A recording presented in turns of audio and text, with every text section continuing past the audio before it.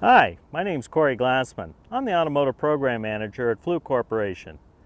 Hey, a friend of mine gave me his car because his rear window defogger grid hasn't been working.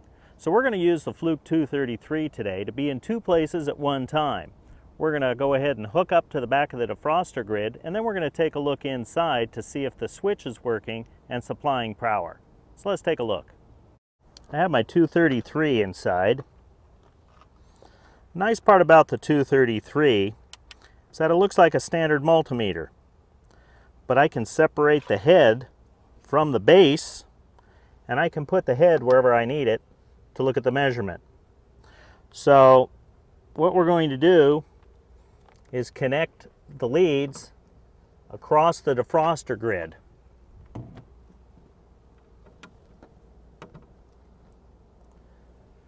Make sure it's on volts DC. Then I'm going to take the head with me up to the front of the vehicle.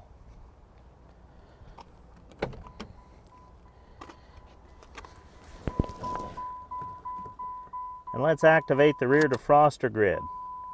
Turn the key on. Let's push the switch. Well, looks like we have voltage back at the grid. So the next step in the diagnostics would be to use the meter and measure resistance on the defroster grid in each location along the grid. So I'll change the meter to resistance. We'll take one of the leads, take the end off. Now, the FLUKE product comes with these really neat back probe pins. Flexible, and yet they're really sharp. So I'll take the grid, I'll take the probe and run it up against the grid. Now we're measuring resistance. So I can take a look at each point and monitor the resistance along the grid. What I'm looking for is an open. If I sense an open condition, I'm going to find the one part of the grid that's not working. Now this seems to be working okay. So I can verify operation by looking at not only the resistance of the entire grid, but then by looking at a voltage drop later.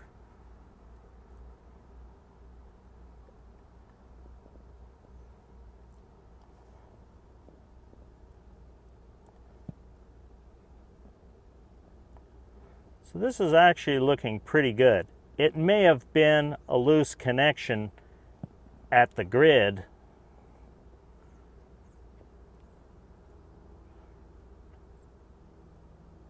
There we go. Because I noticed this one was a little loose when it plugged in before. So tighten that. We have a good connection here. I think the problem's fixed. I don't think the guy's going to have an issue with his rear defroster grid. Well, there you've seen it. You've seen the use of the 233. I could be in two places at one time. It's really tough when you're working alone to take measurements from the rear of the vehicle and have them inside the cab where you need to actuate some switches, such as the brake switch if you're taking a look at the rear lights, for instance, or on a road test where I want to measure something under the hood. The 233 really is there for you to make those measurements. So this is Corey Glassman. I hope your diagnostics all prove out to be very successful.